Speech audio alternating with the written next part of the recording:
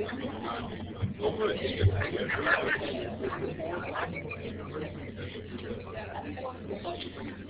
good evening, everybody. And welcome to the last official class session for the semester. Okay, for today's session, we are going to conclude our discussion on structure determination, in which we are using mass spectrometry.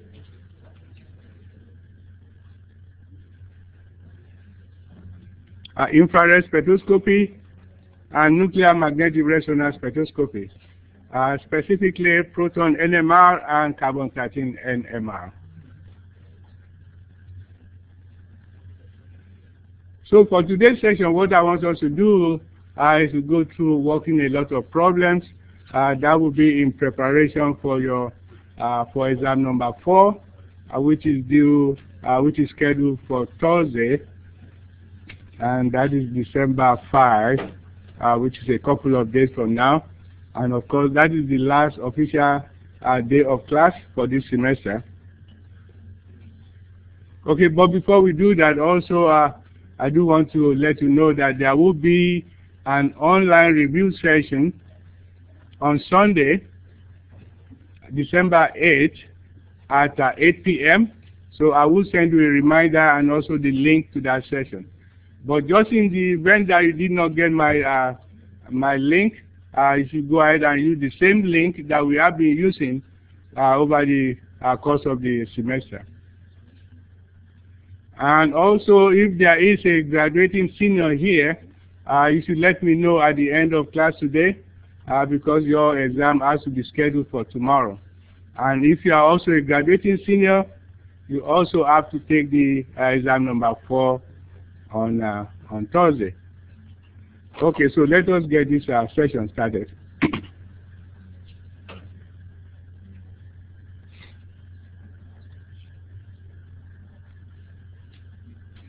Okay, Laurie, can you go ahead and read this for us?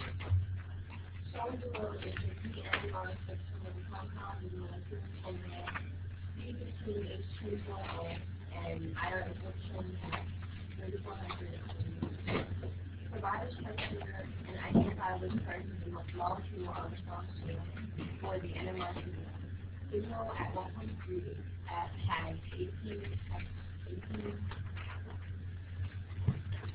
2.2 ppm at 3 at 5 5.0 ppm times 107 ppm. Okay, thank you. Okay, so what we have here, we have a proton NMR spectrum in which we are supposed to determine the structure of this unknown material. The molecular weight of the compound is C15H24 with oxygen, C15H24 and then oxygen. And they've also told us that this molecule has an IR absorption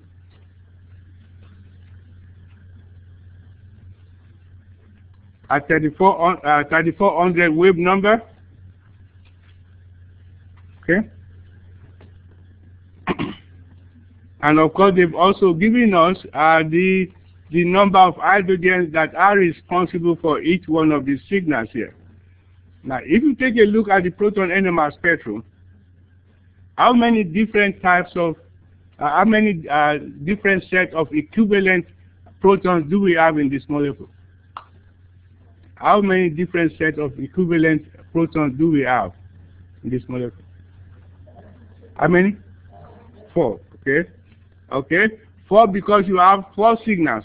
1, this is 1, 2, 3, and 4. So you have definitely 4 sets of equivalent protons in this molecule. So you have to keep that in mind.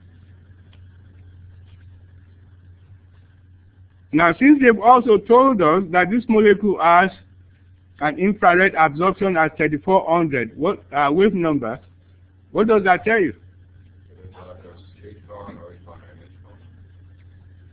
3400. 3400.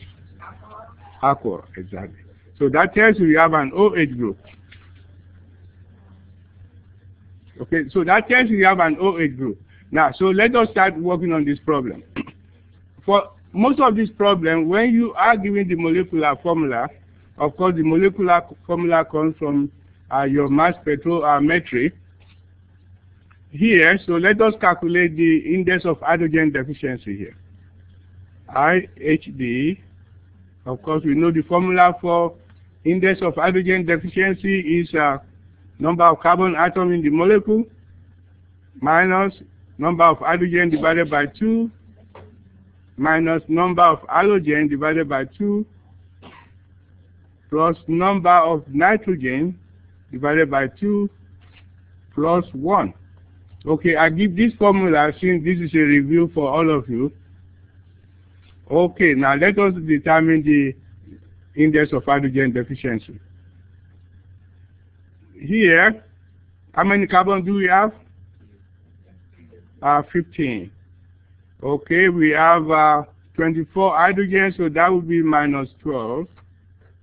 And since we have no halogen here, we don't need to worry about this this part of the equation here. And also, we do not have nitrogen, so we do not have to worry about this also.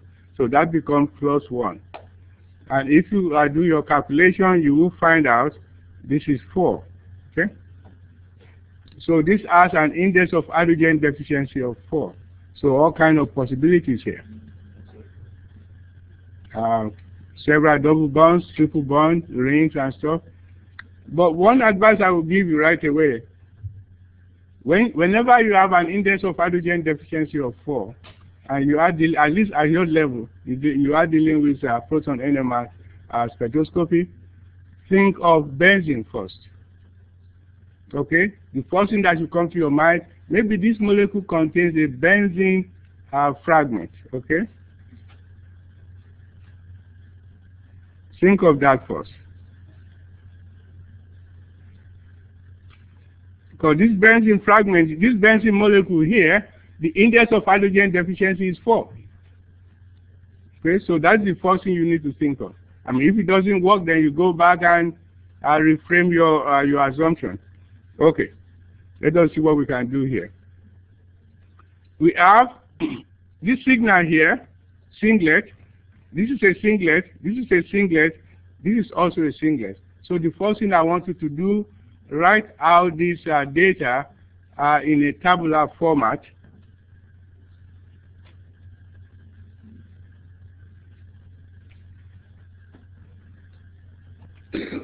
Okay, write out the data in a tabular format. So let us do that. We have a peak at 1.3, right here. 1.3 parts per million, which is a singlet. 18 hydrogens. They've already told us we have 18 hydrogen. Okay, fortunately, you do not have to measure the integration line. This is your integration line here. We've done that for you. So you don't need to do any measurement on that. Okay? So we told you it has 18 hydrogen.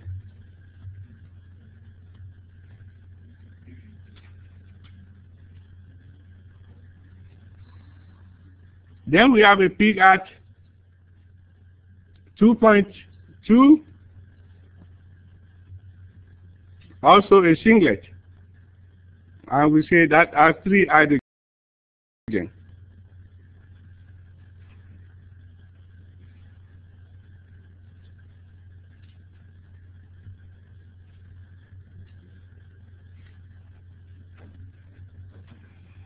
And then we have a peak at 5.0.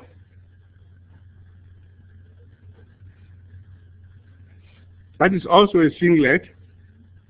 And we say that is 1 hydrogen. Yes. How do we know that it's a singlet again? Because it's only 1 peak right here. See that peak? It's only a single peak. Okay, now, then finally we have a peak at 7.0. That is also a singlet.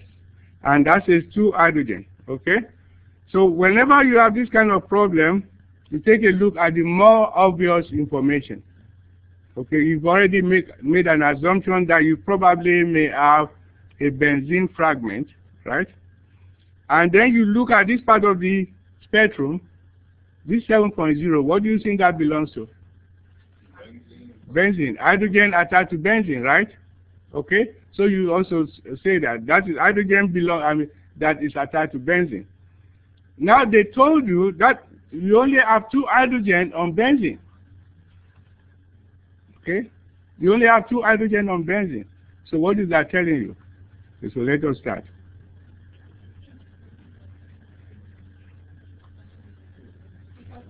Yes. I thought the chemical should tell you which hydrogen is next to oxygen. The 7 being the highest, I thought that means that was next to oxygen. No. It doesn't necessarily mean it's connected to oxygen. Look at the chart that I gave you. Look at the one connected to oxygen. They are not in that region. That region belongs to the benzene region. Okay. So let us look at this. So we start. Make an assumption that we have benzene because of this 7.0 right here.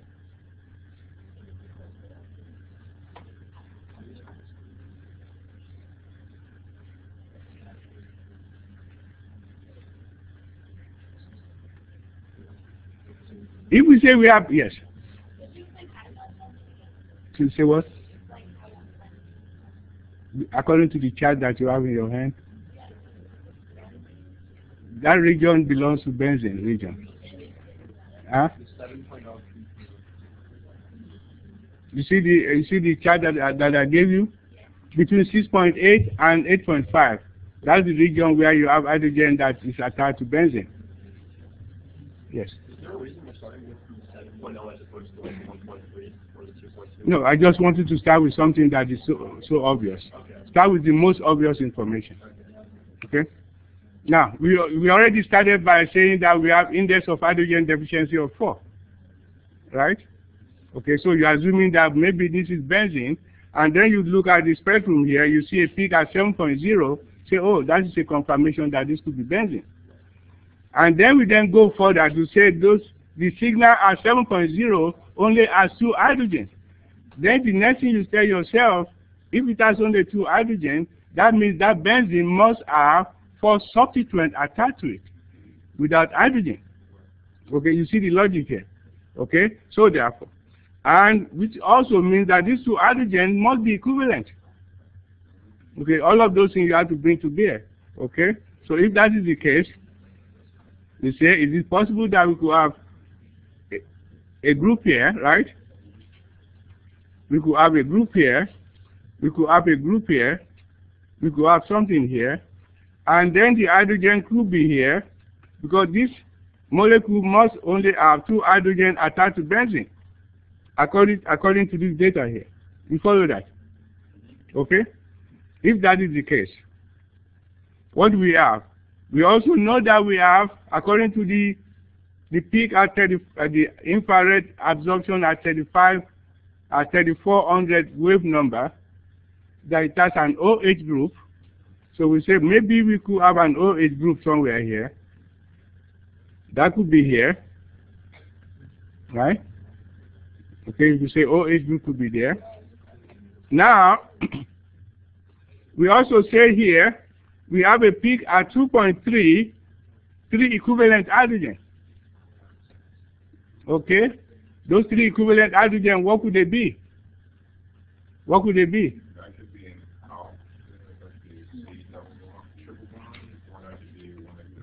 Three equivalent hydrogen. A metal. That would be a methyl group. Okay? So we say we have a methyl group here. Okay? So right now, what have we have accounted for 2 hydrogen on benzene, which is this here and this here. We've accounted for 1 hydrogen here, this peak right here, because only 1 hydrogen. Take this out of the way.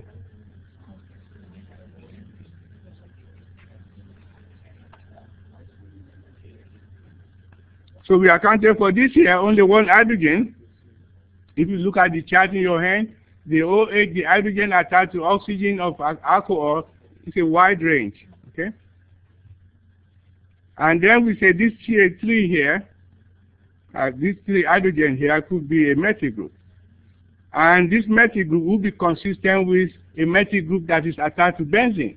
Generally, you find them at about 2.2 or 2.5, if you look at the chart that I gave you. Now, the next logical assumption that you now have to make is, how do we have 18 equivalent hydrogen? That's the only thing we have not accounted for. How do we have 18 equivalent hydrogen? Anybody have an idea? They must be equivalent, yes. Alkane chain? Huh? Alkane chain? What kind of alkane chain? They must be, all of the hydrogen must be equivalent. What? Like if you have them substituted on the same carbon, What kind of alkyl group? like a tri-substitute. They must be equivalent. What is it? Exactly. Two tertiary bottles. Two tertiary bottles. Okay. In other words, you have here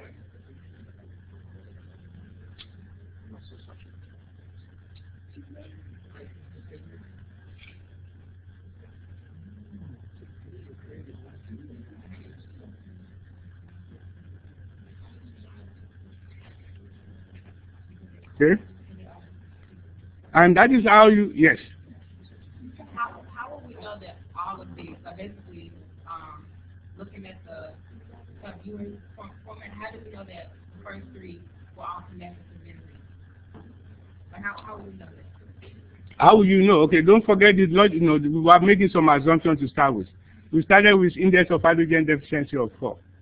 I say, okay, when you have index of hydrogen deficiency of 4, think of benzene. Okay, that is one clue. Then you come to the NMR, the proton NMR spectrum. You see a peak at 7.0. That is the region where you expect hydrogen attached to benzene to be. Okay, so it must be something attached to benzene. Okay, you have to make those 2 connections. Okay, once you do that, then you say, okay, that benzene only has 2 hydrogen attached to it, because it's only telling you we have 2 hydrogen here. Okay, so therefore, what you then have to say is, that means you have other substituents attached to benzene that are not hydrogen. Okay, and then of course the formula you have is C15H24. Okay, you have this formula here, C15H24. You must also use that formula.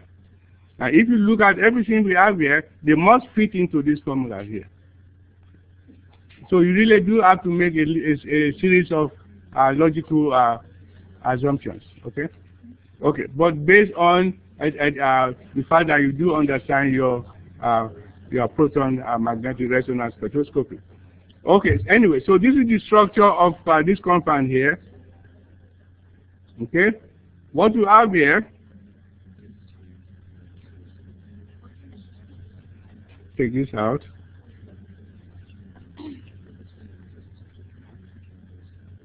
This peak here, this is the peak at 2.2. The peak at 2.2 parts per million, which is a singlet. It is a singlet because it is not seeing any hydrogen here. This metal are not seeing these hydrogens here. Do not see any other hydrogen here. Okay? And then you see this here, the peak at 5.0. That is this one here. The hydrogen attached to oxygen.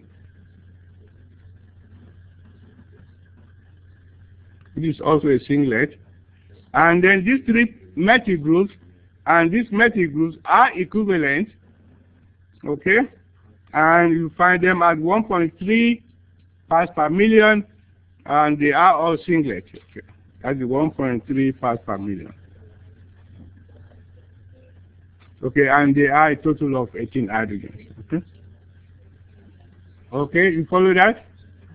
Yes, yes. Benzene 7.0, like how is it categorized benzene? How do you what? No, benzene, that's right.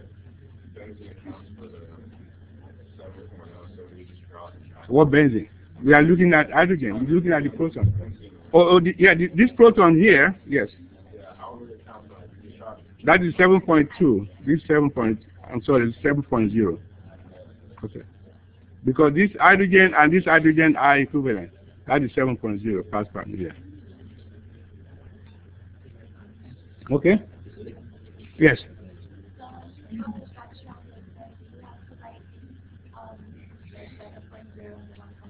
Yeah, don't forget what you see. The question says here, provide structure and identify which parts of the molecule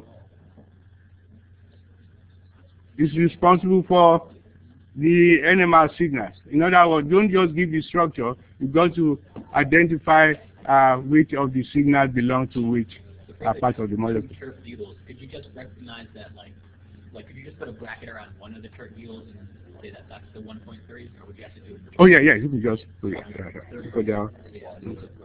Okay, let's go to the next one.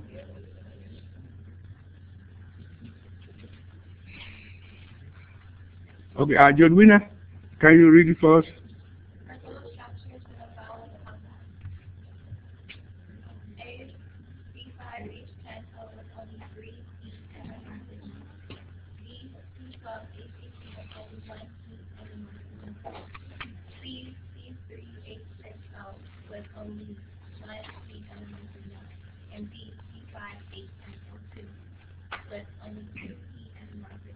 Okay, thank you. Okay, so for here, we want to propose structures for the following molecules. You have the first one.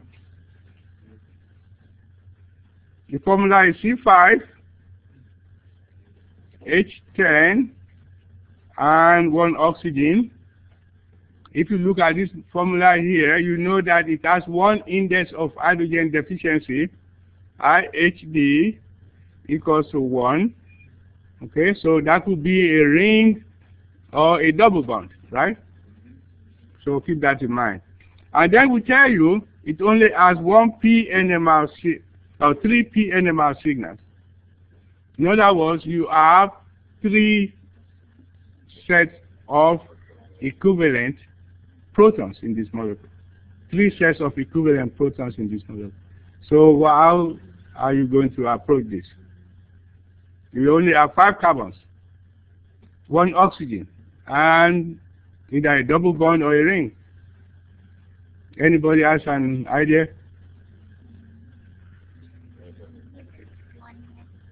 Yes? Yes. An aldehyde attached to a terbutyl. An aldehyde? Attached to a terbutyl. An aldehyde attached to a tertiary group. Okay, let's see. What kind of aldehyde? So, like, This is aldehyde here. right, and then we attach that to a C, Mm-hmm. and then a 3-methyl group chocolate. Okay, let's see. Would that work? How many carbons do you have here? 5? How many different sets of protons equivalent protons do you have in this molecule? 2. So that will not work. We need 3. Yes. A ketone, okay, let us see. A ketone is a methyl ketone, right?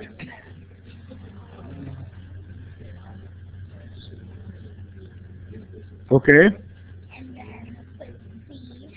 C carbon. Oh, okay, with isopropyl. Okay. I think that will work. If you look at this molecule here, how many sets of different protons do you have in this molecule? 3. Okay. If you look at this, this is 1 set right here. This here will be 2, and the methyl group will be equivalent, so that will be 3. Okay. So therefore, this molecule will give you 3 proton NMR signals. So that would be correct. Now, supposing I ask you, if you take a look at this molecule here, if I give you this molecule here and I say, give me the proton NMR data for this molecule, what will it look like? Proton NMR data for this molecule. Yes. Let's do that. Okay, let's start with this. Look at your chart.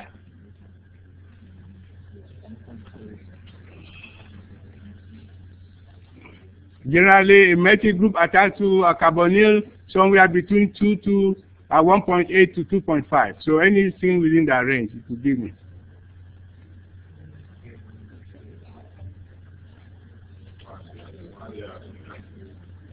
Okay, what do you want to give me? 2.2? Okay, that will work. 2.2, and what will be the multiplicity? That would be 3. Multiplicity, singlet, exactly. So this would be a singlet. Okay, with 3 hydrogen, right? Okay. Okay, about this one here. What would be the chemical shift? No, chemical shift first. You know, keep in mind, I'm asking for the complete data. About 2.5, right? 2.3. Okay. Okay, 2.3. That will work. 2.3. Multiplicity. Septet. Very good. Because this hydrogen here will be seeing 6 other hydrogens here. Okay, and then that will be 1 hydrogen. Okay, about this metal, what will be the chemical shift? No, not that far out. About 1 point, yeah, about 1.3 or something like that. Okay, good.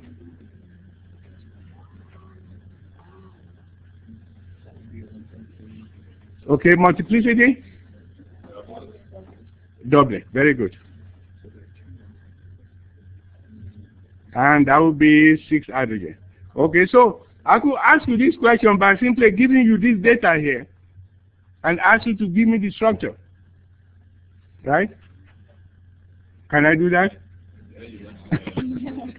Okay. Okay. Okay, so we finish that one.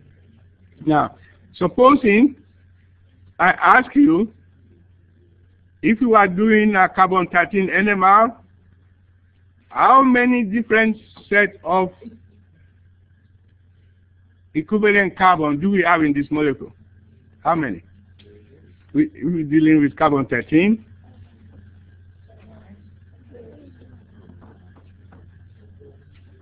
How many different types of equivalent carbon do we have in this molecule? I mean, okay, let's see. This will be 1, right? This is 2. This is 3. And these 2 methyl here, the carbon will be 4.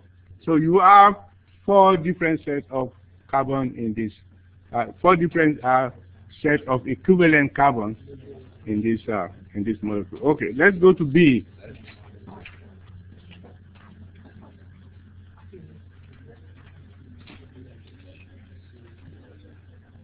Okay, B says you have a formula C12H18 with only 1 PNMR signal. I think everybody should be able to get that. What is the index of hydrogen deficiency? 4. 4. Okay, the IHD is 4. Okay. And what did I tell you before? Think benzene, right? I mean, it may not be correct, but if it isn't, then go back and change your assumption, right? Okay, so at this point, let us assume we have a benzene fragment here. Okay. Let us start with that.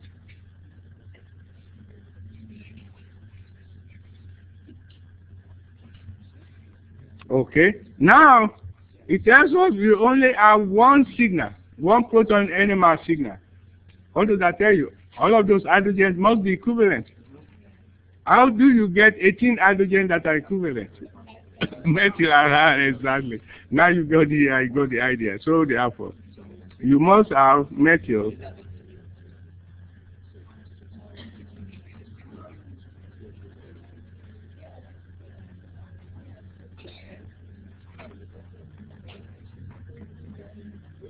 So here you guys are playing detective. That's what this is.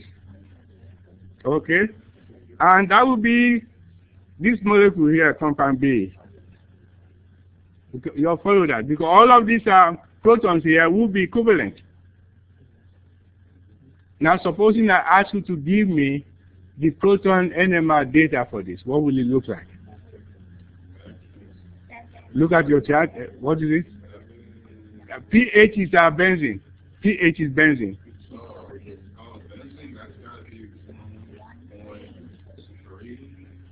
No, most. Okay, generally, methyl groups attached to benzene is close to 2. Okay? Okay? Okay? Okay, so it's close to 2. Okay, so, yes. Huh? Well, as long as it's not that off, you know. I mean, instead of 2.5, you gave me 2.3. That's fine, you know. Okay. So anyway, the chemical, the data for this will be the chemical sheet will be maybe about 2.2, be a singlet, and will be 18 hydrogen.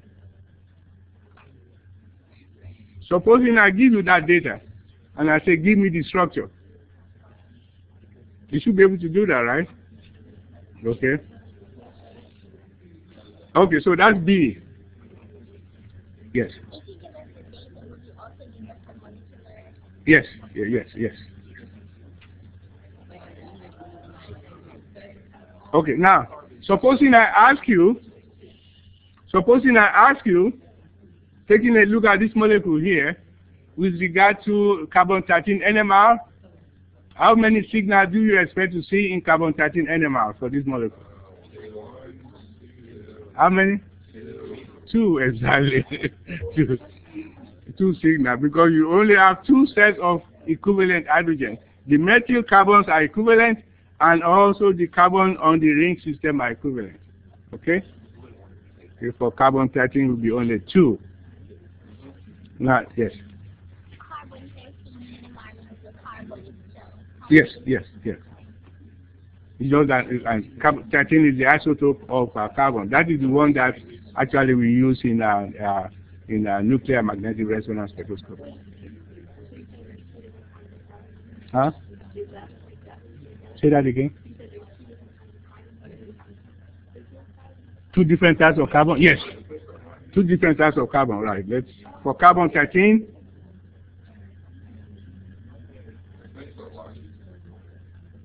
okay, so the methyl group will be 1 type of carbon.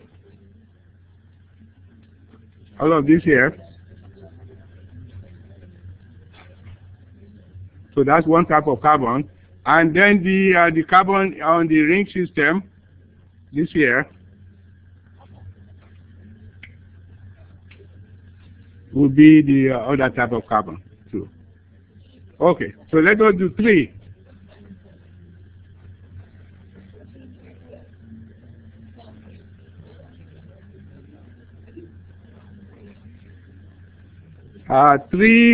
The formula is C3H6 and oxygen.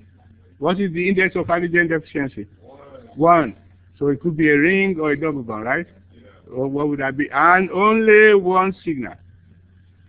Only 1 signal. Ketone. Well, okay, give me the structure. Okay. Oh, exactly. So that should be very easy.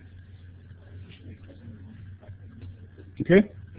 And what will be the chemical sheet data for this look like?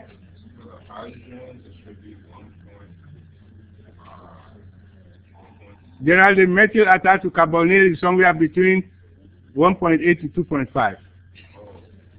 So anything in that range. Okay? Let's say 2.3. 2.3 parts per million. Multiplicity, singlet, and number of hydrogen, 6. Okay, that would be the proton NMR data. Okay, let us do the last one on this.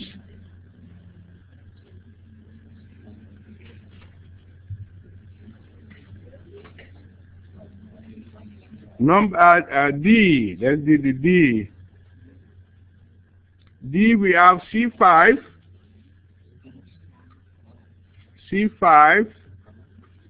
H10, and 2 oxygen atoms. Okay, the index of hydrogen deficiency for this is what? 1? Okay, IHD equals to 1. So that could be a ring or a double bond, right? Okay, now you now have to put the pieces together. Only have 2 p-NMR data signals. Only 2 sets of equivalent hydrogens. So you got to find a way to make all of these 10 hydrogen here to make sure that you only have 2 sets that are just equivalent hydrogen. Yes.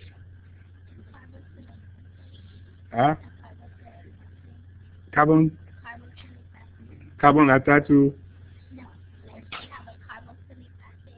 Oh, you have, okay, yeah, that's what you want to do. Carboxylic acid. Okay, let us see.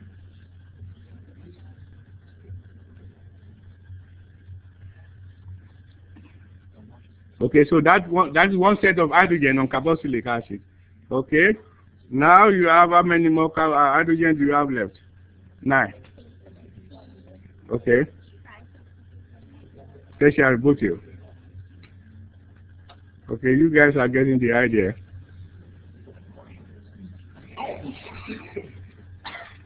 Okay, everybody got that?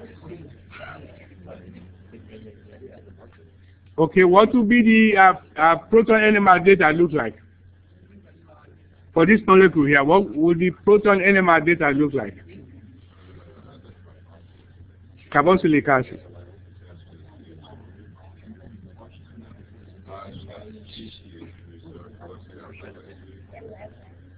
Carboxylic acid is the hydrogen attached to oxygen of a carboxylic acid.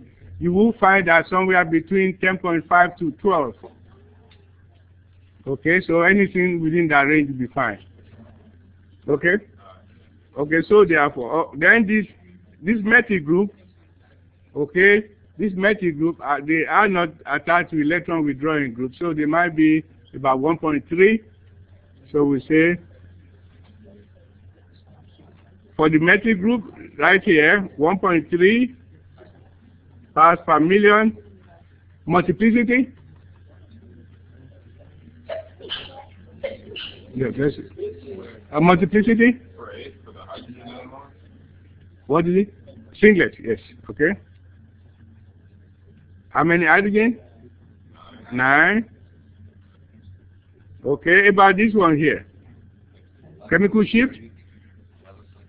11.3, okay, very good.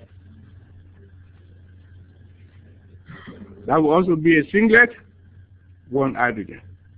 Okay? Similarly, I could give you this data here and ask you to give me the structure. Indeed, we are going to be doing some of that before we leave today, yes. Which one? Oh, the parts per million? ppm? Oh, no, you don't have to. Okay. Yeah?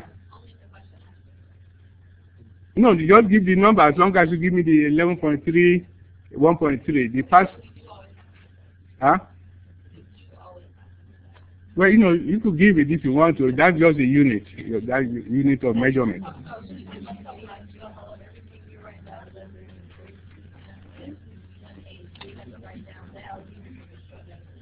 Oh. Yes. If I ask for the structure, I will also ask you to give me the part of the molecule that is responsible for each one of those signals. You have to give the chemical shift. Yes. Okay. Okay. This will be fairly easy for everybody. Okay, Jasmine, can you go ahead and read this first?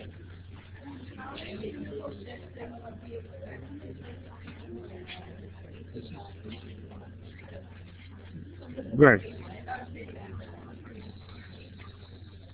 How many chemical shifts would be expected for 10 marks the spectrum of the following? Okay, thank you. Okay, for here, so what are we asking you here? We are giving you a series of structures and simply asking you how many chemical shift signals do you expect? Another way I could ask you this question, I could also ask you how many different sets of equivalent hydrogen do you have in this molecule? I could say how many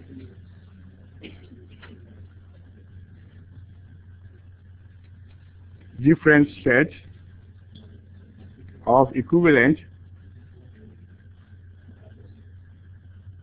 protons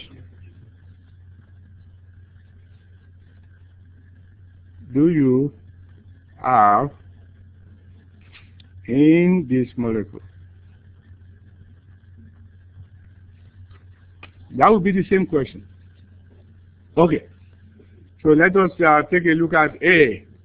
How many different types of, how many different sets of signals, chemical shift signals do you expect on A? One. Very good. Everybody agree? Because these are all equivalent. Okay. Now, supposing we are dealing with carbon 13, how many? 2. For carbon 13 would be 2.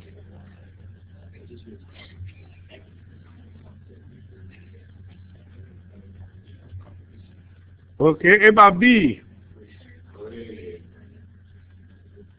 Different set of hydrogen. Okay, let us see. 3, you say 3. Okay, this and this 1, right? This and this here, let's call this 2. This and this 3. Okay, 3 is correct. Okay, so that would be 3. 3 sets of proton in this molecule here. About this one here. C. How many? 1. Okay. 1 set here. About D.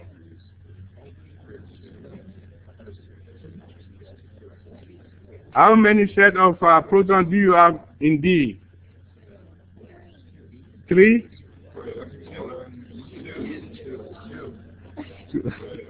2.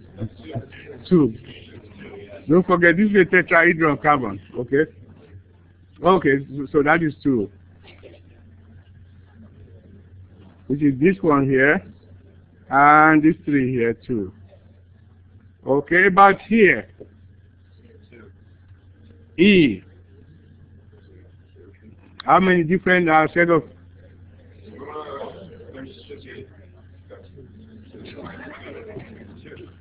It's 2. It's 2. Okay, all these hydrogen here, they are in the same electronic environment. They have equivalent. Okay. Okay. Okay. So I would expect this to be 2.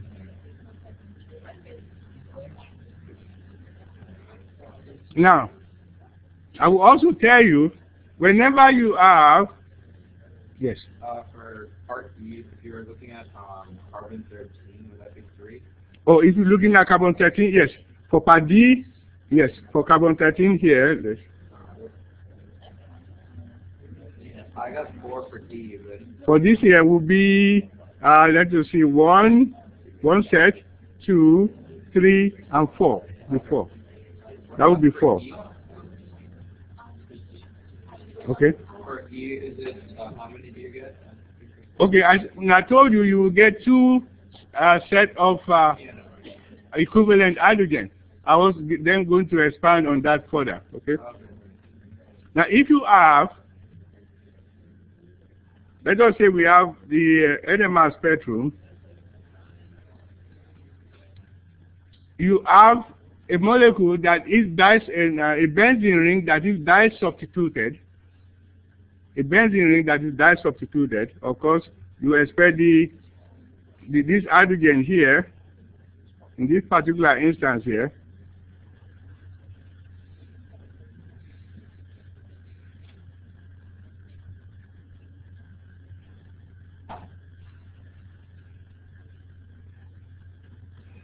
Okay, if I draw the PNMR data for this here, of course the TMS is here. This is your TMS, which is your internal standard. Okay, and then here at about 2.2,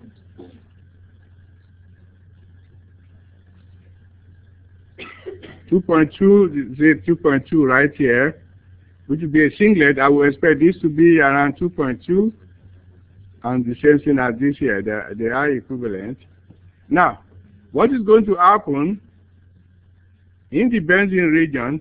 You are going to get what we call doublet of doublet.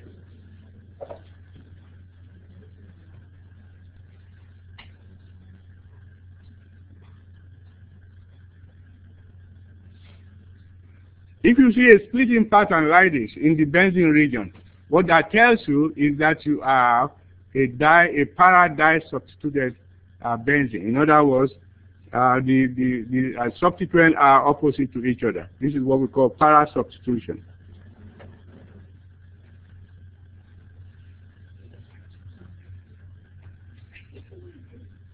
And we generally refer to this kind of splitting pattern as doublet of doublet.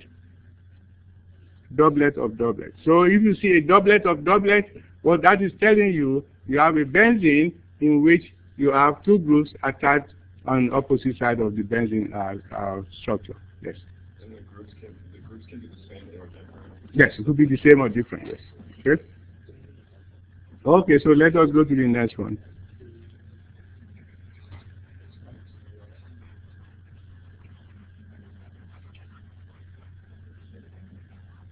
About F, how many different types of hydrogen do we expect for F? Two. One, and this here. Very good. This will be one set right here, and this CA2 here and CA2 here will be the second set. Okay, so that will be two. About in terms of carbon? Three. Okay, 1, 2, and 3. Okay, very good.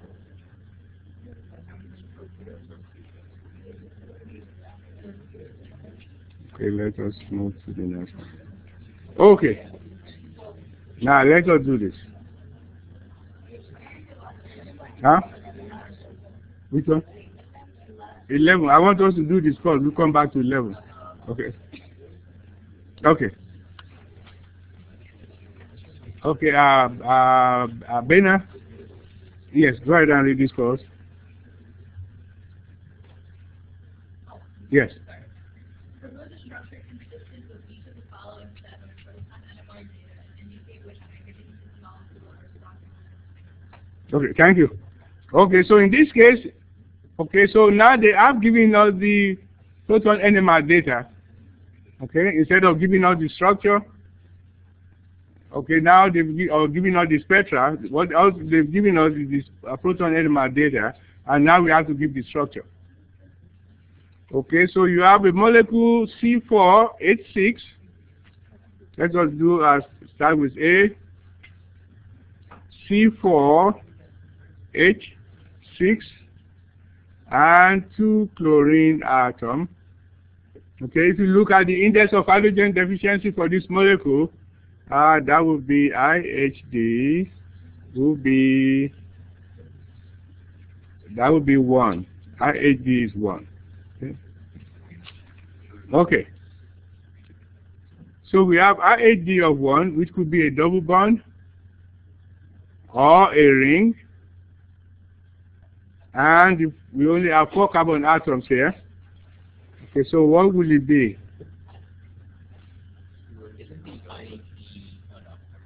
Okay, what will it be? Any idea?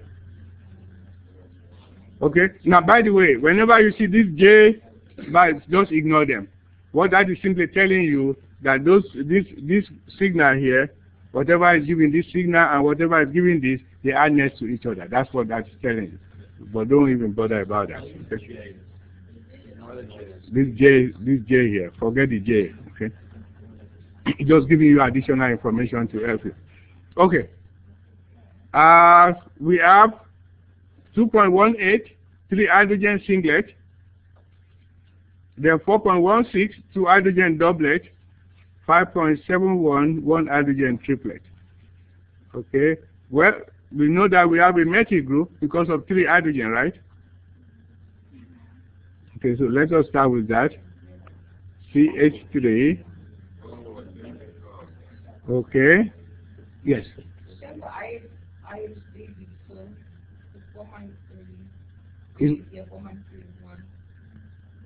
Which one? The IAG? Okay. Okay, so we know we have a CH3 here. We have 2 more signals to give, right? Would the 5.71 account for a double bond, and the double bond will be attached to that CH? What if the subsequent to the double bond would be that methyl? Okay, very good. So now you say that we must have a double bond somewhere. Yes, the double bond, and then that's one of the substituents. One of the, okay. Okay. Keep in mind that there must be no hydrogen on this carbon now, so, because it's a singlet. Okay, therefore we must place chlorine here. If you do that, because you cannot place hydrogen here, right? Okay, so that will work. And then here, so how many carbons have we used so far? 1, 2, 3. Only 1 more carbon to go. Right? And what else?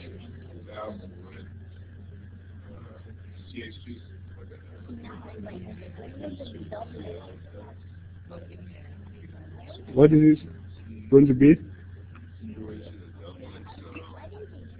Huh? CH? No, where?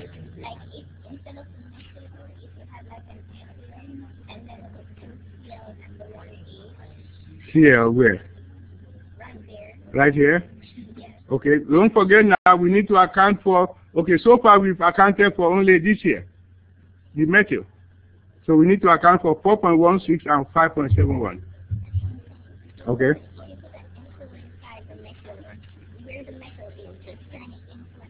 Right here? Put what? Turn it to an ethyl. Then you have a quartet. You don't have a quartet here. Right? We only have 1 more carbon to go, right? And this carbon, this carbon needs 2 bonds, right? This carbon right here needs 2 bonds. We have a doublet, and we have a triplet. This is a doublet. We have a doublet. What does that tell you? And we have a triplet. Okay, exactly. Ca2Cl. Very good.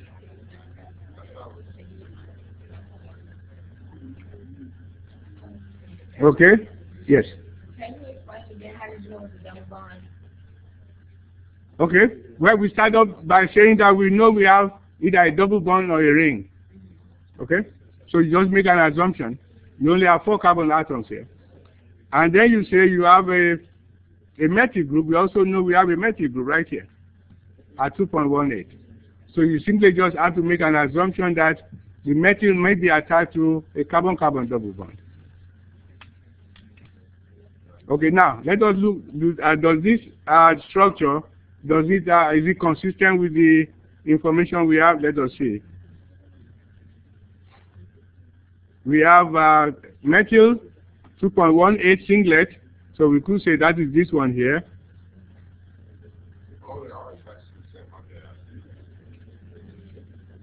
Okay, that is 2.18 singlet. And on this here, we could say this is your, this would be your 1 hydrogen here, which is a triplet. Okay, if you look at your chart, the hydrogen attached to carbon-carbon double bond, you generally find them in that region. Okay, okay, so that would be your 5.71. That would be your 5.71. Okay, and it is a triplet because it is seen. Okay, it is seeing the carbon on the next, the hydrogen on the next carbon atom. Don't forget this hydrogen is attached to this carbon. It is seeing the hydrogen attached to this carbon, which is 2. N plus 1 rule. Yes.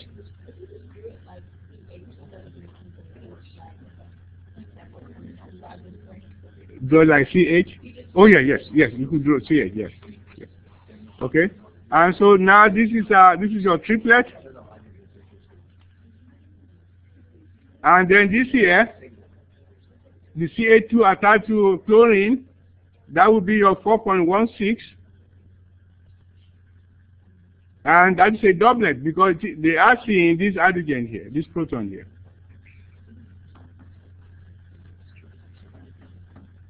So what you need to do when you have this kind of problems, you need to construct a structure that is consistent with the data that you have. Yes.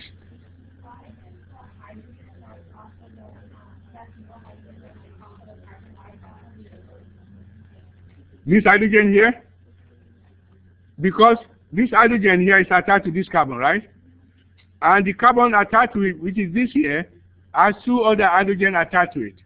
The M+1 rule says that the signal will be split into M+1, N meaning the number of hydrogen that it sees. Okay, this here is seeing two hydrogen. 2 + 1 is 3. That's why you get the triplet answer. That is why this is a triplet right here. Okay, let us do so we've done A. Let us do B. Let us do B.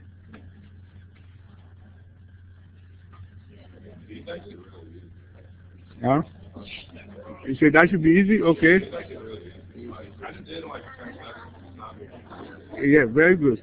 Okay, let's do B. B, okay, what does B should be easy, right? Okay, we have a peak at, we have two sets of hydrogen, right? The one at 7.0, 5 hydrogen singlet. What does that tell you? That means that the benzene is one substitute. Exactly. You see how easy that is? You see how easy that is? So that means that is benzene with one substituent.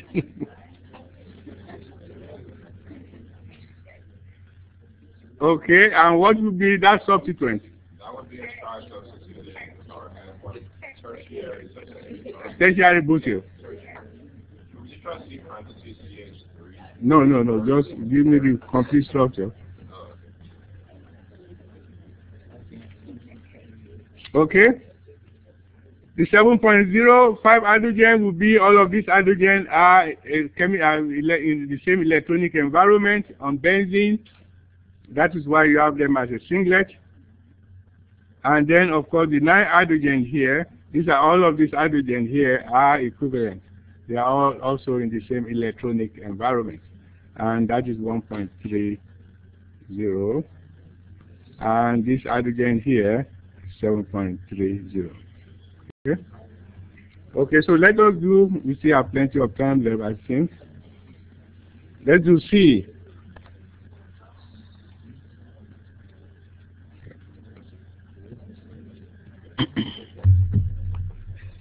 Let us do C.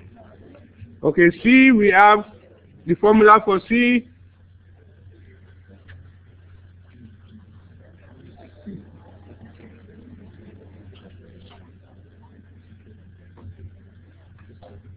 C4, H7, bromine, and then oxygen. Okay, if you look at this, the index of hydrogen deficiency is 1. So make sure you always work out your index of hydrogen deficiency. That will give you at least some kind of clue. Okay, that means you may have a double bond or a ring. Okay, now what do we have? 2.11, 3 hydrogen, singlet. That means we have a methyl group, right? Methyl group that is attached to a carbon that has no other hydrogen attached to it. Then you have, forget this J value business here.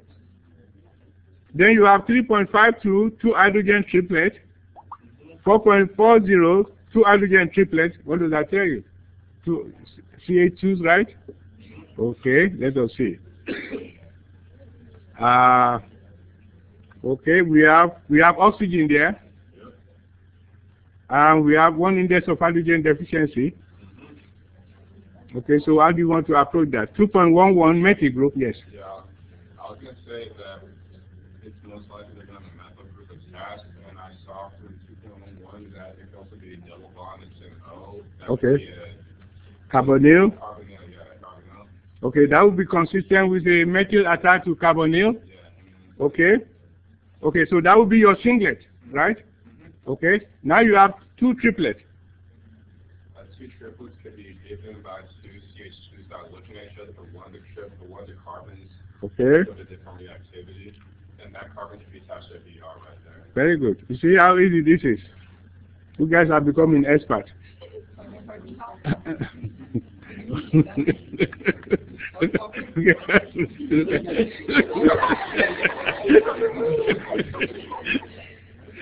Oh my God. Okay. Okay. Let's assign the peaks. 2.11, right? That's your singlet. Here, this is your 3.52 because we want to assign the one attached to carbon at the bromine, the greater chemical shift. So this is 3.52 triplet, and this other one here is your 4.40 triplet. Okay? See how easy that is. Okay, so let us do a D.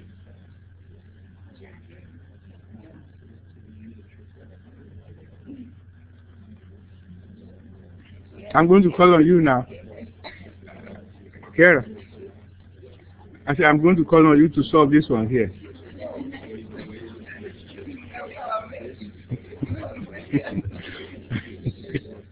Okay. Okay, let's do D. Let's do D. This should be very easy also. Forget the J value here. Okay, so we have a formula C9,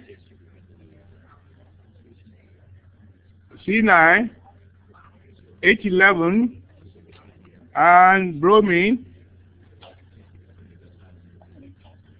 What is the IHD for this? 4. Okay. What did I tell you before? The 3.52 triplets, where is that on the box?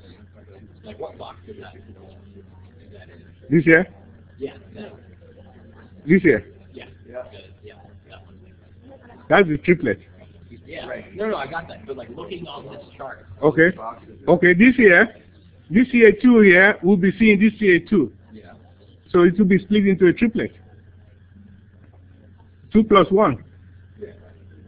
Yes, but what I'm saying is like on this chart, you can see like the CH2 attached to the bromine in the 3 to 5.2 range. So it's in there somewhere. It's a range.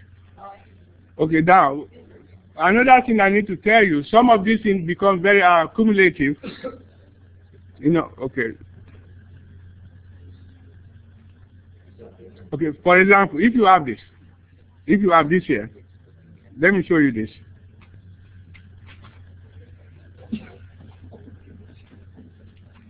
Ordinarily, if you look at this CA2 here, I would expect this to be about 2.5. But now, if you now have bromine attached to it, or some electron withdrawing group attached to it, okay?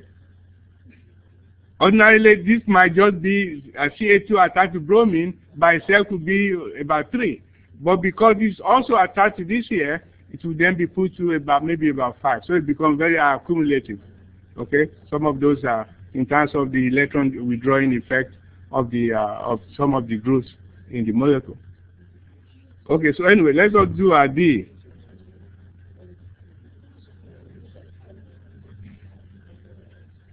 Okay, D, we have the formula is C9, H11, and 1 bromine.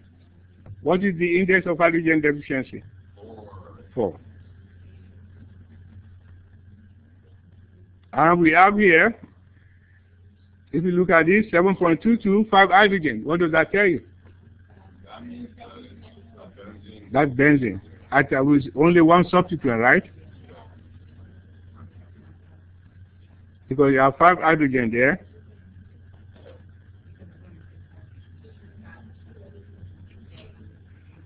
Okay, now, then you have 2.15 quintet, 2.75 2 hydrogen triplet, 3.38, 2 hydrogen triplet. All of them are 2 hydrogens each. Okay, and we have bromine in this molecule. What would this be?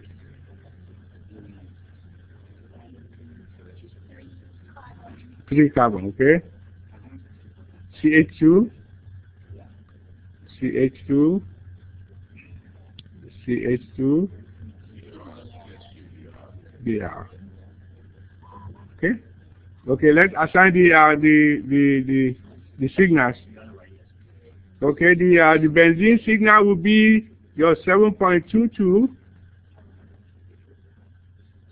and this here, which is a quintet, this would be the quintet seeing 4 hydrogens, right? Okay, that would be your 2.15. Okay, and this one attached to bromine would be your 3.38 triplet,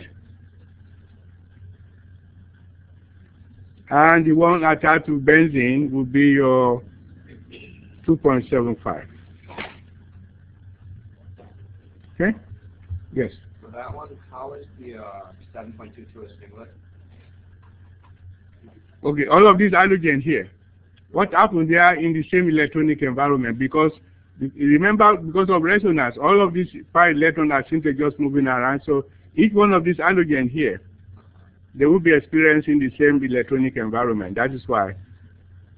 I thought you determined singlets by the carbon that is attached to, and you would use N+1. Which one? I thought to find singlet or triplet, I thought you determined it by the carbon it's attached to, and that carbon. Okay, yeah, I got you.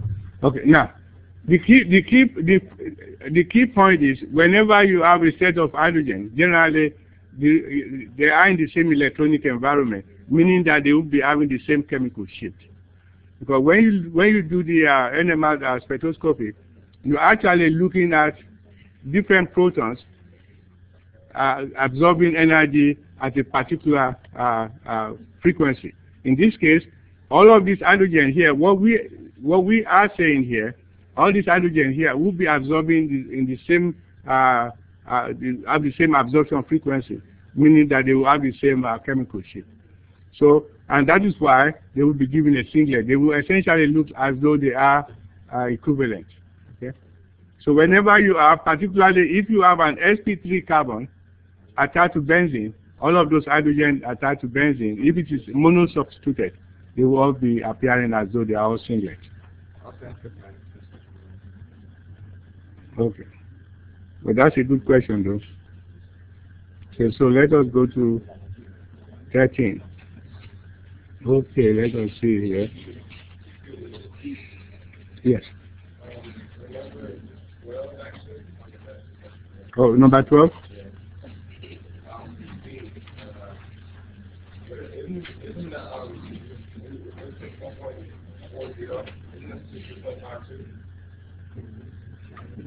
4.40? Yes. Shouldn't that be what? No. This data that we are giving you, this is the data from the instrument. Don't forget that what we have there, we are looking at a range. Okay, we're looking at a range. And because you have different molecules. Not all the molecules will exactly be the same particular value that you have on that chart. But generally, that is why we generally give you a range to look at. Okay.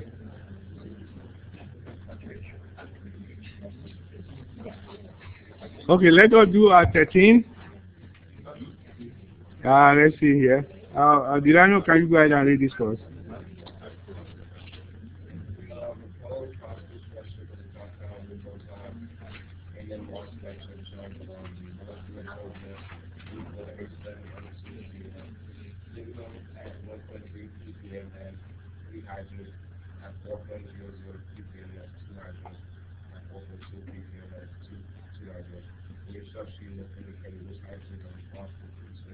Okay, thank you.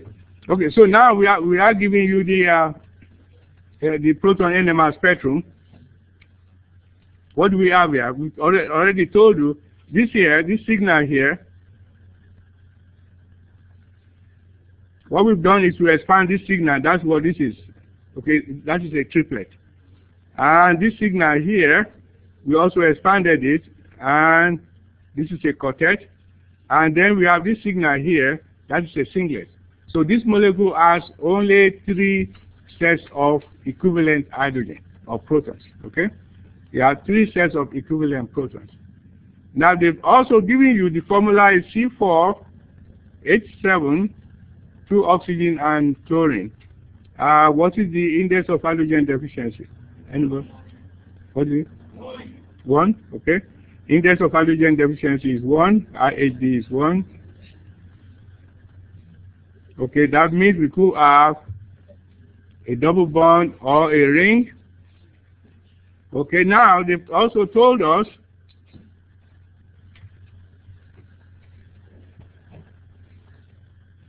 that this signal here, which is the triplet, that is supposed to be 3 hydrogen responsible for those signals. And then the one at 4.0 parts per million is 2 hydrogen. And the one at 4.2 parts per million this here, this is also 2 hydrogen. Okay?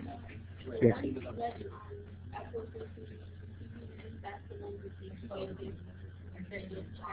Yes, the one for 4.2, that's the one that belongs to this. This one is expanded. The 4.2 is expanded. That's a quartet. Okay? And the 1.3 is a triplet. It's expanded. Right here. Okay, so let's work this out. So what do you think this would be?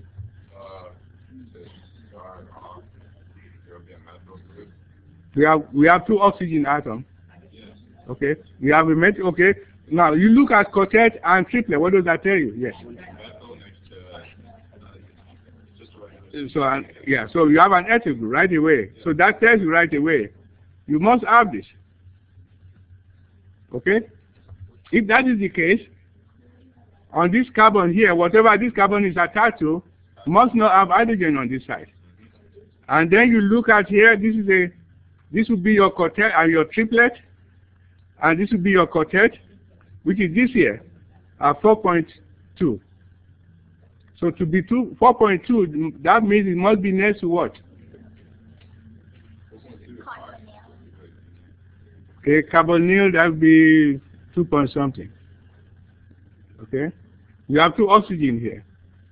You have 2 oxygen atoms here in this one. Okay. Oxygen, okay, and then carbonyl, okay, and then you only have 1 more carbon left. Okay, keep in mind you only have 3 signals, right? This is 1, 2, okay, you have 2 hydrogen, both of these are 2 hydrogen, and you see I have chlorine now. There's chlorine in this molecule also. The formula is C4, H7, oxygen, and chlorine. So what will it be? You need to complete this molecule here. Okay, we know this is your 1.2 or 1.3, which is a triplet. And we know this is your 4.2, which is also which is a quartet. Okay, now we need to look for your singlet, 2 hydrogen. Singlet 2 hydrogen. What is CH2? Okay. Okay, and that would be your 4.0 right here.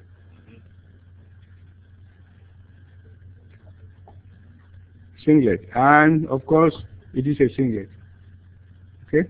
Okay, so let us go to 14. What time do we have? Okay. Okay, we should be able to do this also. Let's see how many people. Okay, Ronald, can you read this for us? The proton NMR spectrum for compound A, C48603, is given below. Provide the structure for compound A, assigning chemical shift to each type of hydrogen. The signal at 2.3 ppm has 2 hydrogens, at 3.6 ppm it has 4 hydrogens. Okay, thank you. Okay, so this will be fairly simple. How many sets of hydrogen, how many sets of equivalent hydrogen or protons do we have in this molecule? The formula is C4,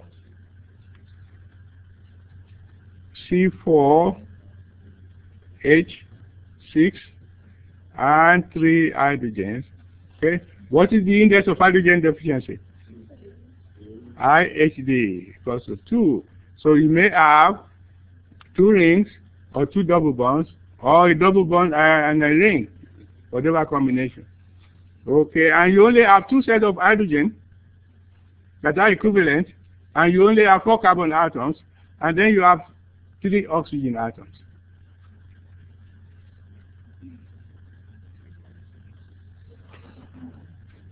Okay, I will say here, let me give the number. 2.3 is 2 hydrogen here.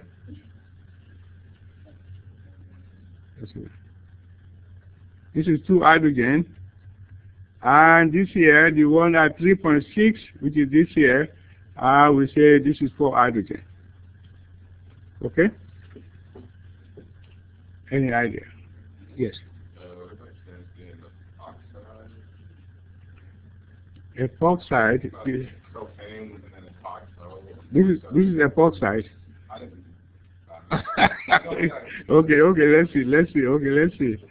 Okay, I think I have an idea what you're saying here.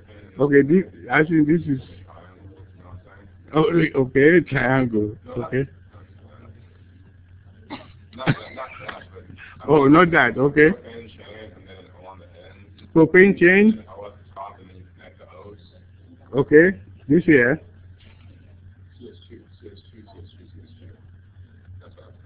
Okay. This one. Oh, okay. I see where you're going. Okay, let's see. And then form a ring out of that. And then put the O's at the ends of the 2's, and then put an O at the bottom or top in the form of triangle. Okay. O to the CH2. To here. No, to the. To this. Oh, I got you. Okay, I got you. So in other words, you want this. This is what you are saying here. Put an O at the end to make carbon have. That's what you have now. That's what you have. There's 3 O's. Oh, I thought an old. Oh, okay, I got you. Okay, let's see. Okay, good.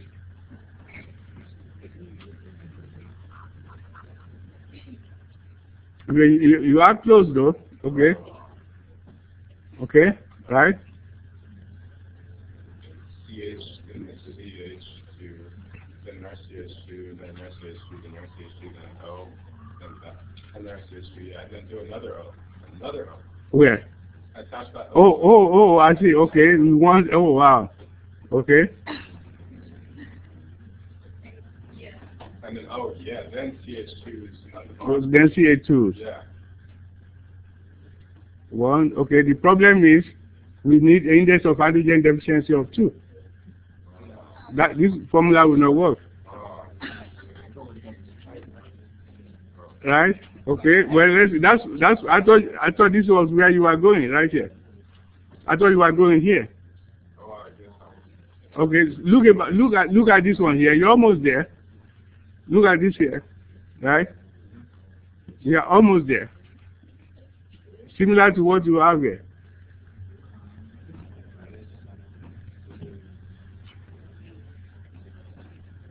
Supposing I just did what you did here.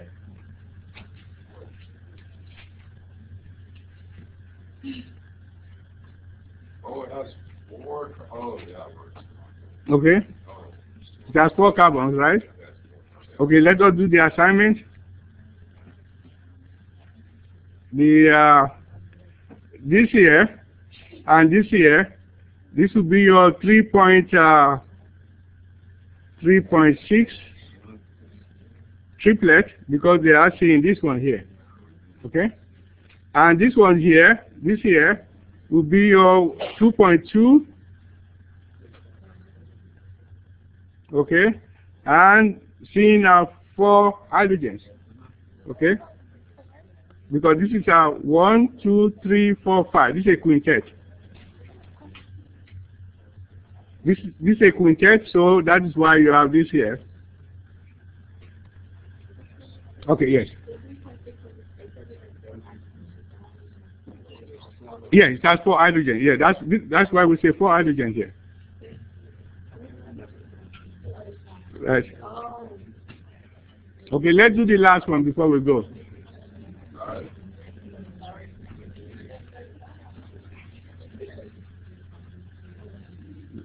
Well, this is the last lecture, so okay.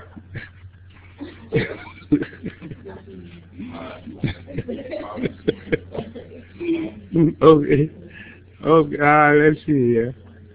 Oh, I've not called today. I call. Everybody's hiding. Oh, Holly, yeah. Can you read 15 for us? Below are the carbon 13 NFI data with pH studies for compound A and B, provide structures for A and B. Okay, thank you.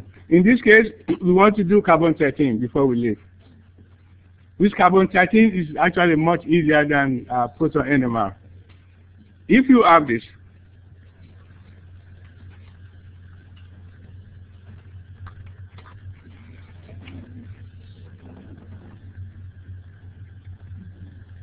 okay, if you look at this here, how many different types of carbon do you have in this molecule? 3, right? 1, 2, and 3, right?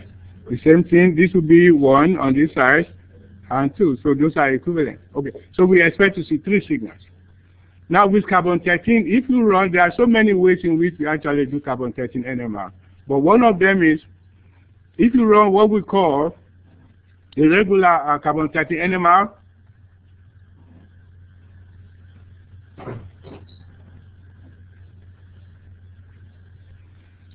the multiplicity, this carbon here, the multiplicity depends on the number of hydrogen that is attached to it.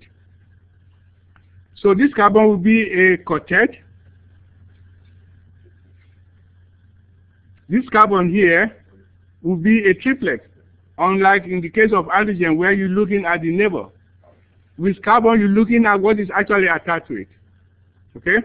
So this here will be a triplet. Okay?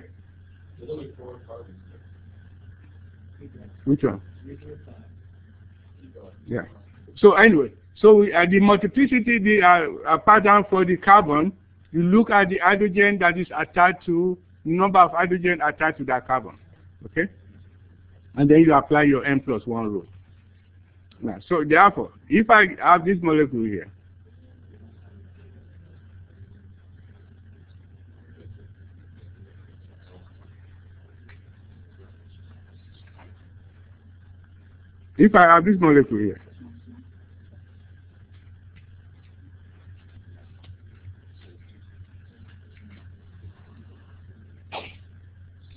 how many different types of carbon do I have here? How many? Carbon. 3. This is 1 right here. 2, and 3. Okay? Now, if you look at the carbon 13 data sheet that you have, whenever you have a carbon-oxygen double bond, the absorption, the chemical shift is about somewhere between 170 to 200. So, in this case, it might be about 170 parts per million. You notice that the chemical shift pattern, spectrum for carbon 13 is a lot broader. For proton, it goes from 0 to 10. For carbon 13, it goes from 0 to 220. Okay. So this carbon here, this carbon-oxygen double bond, you expect it to be at 170 parts per million. Okay. Now, what would be the multiplicity? That would be 1. What is it? For the first one, it would be 1. singlet, because there is no hydrogen attached to it. For this one here. For this one here, okay? So that would be a singlet. Okay, if this one here, not too far from carbonyl, generally, if you look at your data sheet, it's about 40 parts per million. What would be the multiplicity? Triplet, exactly, because you have two hydrogen attached to it.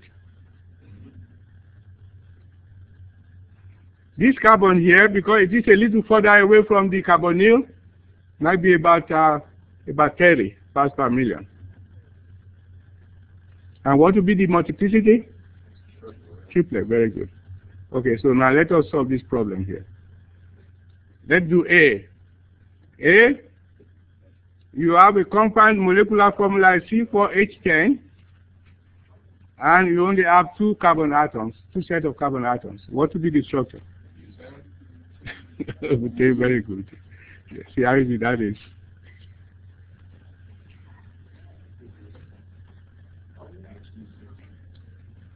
You see that? How do you know it's butane? Yeah, those are two different reactive carbons. Looking at the chart. Okay. And this is a quartet and triplet. That's simple. A about B, that is good. So the answer here is this here for this. A about B. Huh? That one there. I was hoping you guys would see that. Okay. So B will be this one here. The formula is C5H10, one index of hydrogen deficiency, and that will be this here.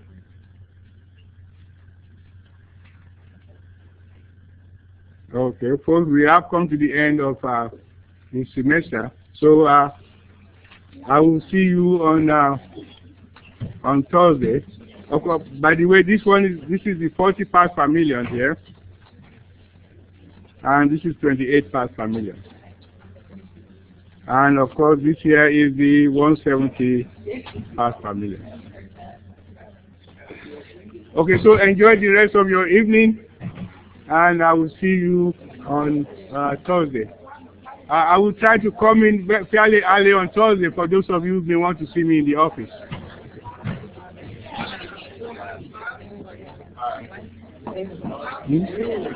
No. For the lecture, we have hours. No hour. That was lecture from last year or something? Yeah, that was last year. Oh, okay.